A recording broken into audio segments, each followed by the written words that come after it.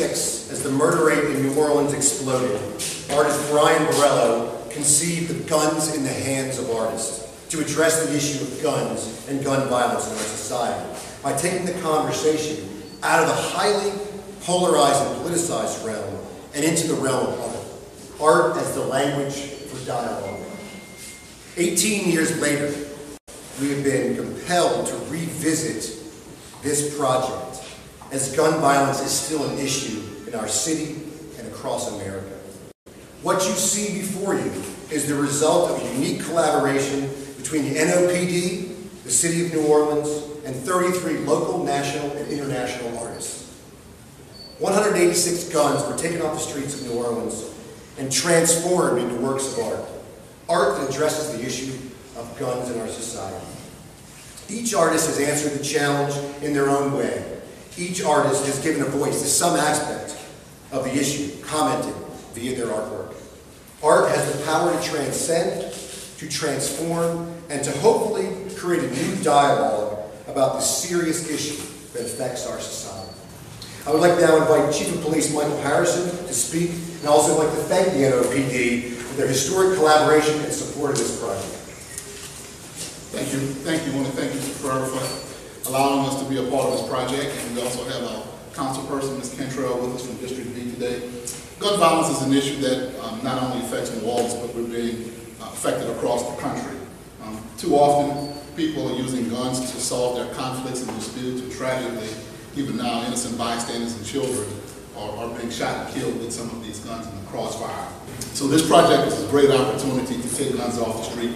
We're excited that every single gun that he used to be creative and to create art. So every time we can take a gun off of the street that could potentially be used for someone else to solve their conflicts and for some innocent bystander or child to be affected by it, we're happy to see that. So we couldn't be more proud of the work he's done here today, and I think it sends a message that something positive can come from guns, even though they're used in a tragic way a lot of times. He did something very good here, so we're very pleased about that.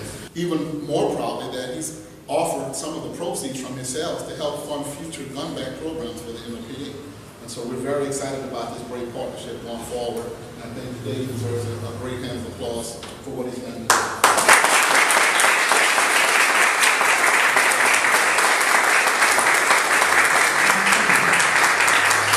Another part of this unique collaboration with the City of New Orleans and the Mayor's Office and also the City Council of New Orleans. And here to talk is LaToya Cantrell, Councilwoman from District B. Thank you. Good afternoon. You know, when I came through the door, and I was here, of course, for the groundbreaking when we were talking about this project coming to fruition. But walking through the door, walking around the gallery, and seeing the exhibits brings it home. This is serious. And we as a community and as a city, I know that we understand the impacts that gun violence has had on our community, but it's truly time for each and every citizen of the city of New Orleans to wake up and understand that one more death lost by gun violence is just another one too many. When Jonathan was speaking, he talked about the art being the voices of the community. And as I walked around again the gallery and I saw this one piece or exhibit that was the map of the city of New Orleans. And the artist wrote every person whose life was lost in the year of 2013 on that map. No longer making sure that they were just a number, but they were a person. And that's the one that's holding me dear right now. It's just in my heart and in my mind. Because this is not just the voice of the community. This is the voice of the people who we've lost. And it's more than just the one person who's died. We have to think about the impacts of even that one life and the lives that that one touches. It's thousands when you think about it collectively. So this is a real celebration in terms of how we're repurposing the use of guns, but it's really, in my mind, a call to action that this has to come to an immediate halt. And so I know that the New Orleans Police Department and other partners in the city have worked on several buyback initiatives that are forthcoming. One happening on October the 25th in the 5th District at First Pilgrims Baptist Church. What's being offered is for anyone who comes with a handgun, it's $50 cash. Anyone with an assault rifle, $200 cash.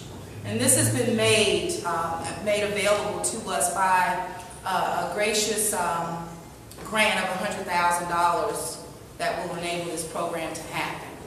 So we need to keep these programs and initiatives going. Thank you, Jonathan, for the proceeds that you will receive from this artwork that will go again towards buyback initiatives. But it's time for us to get it together in the city of New Orleans. We understand what's happening in throughout the rest of the country, but what happens in our own backyards and in our homes is something that we can control. So thank you so much again, and this is a step in the right direction.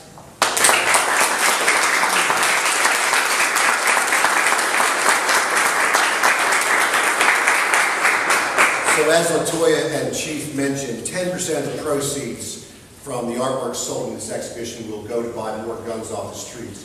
On November the 1st, the gallery has partnered once again with the NOPD to hold a gun buyback in the 6th District to buy more guns off the streets. So when these works are sold, guns will come off the streets, and if we save one life, that's one life that's been saved. So I want to make note of that.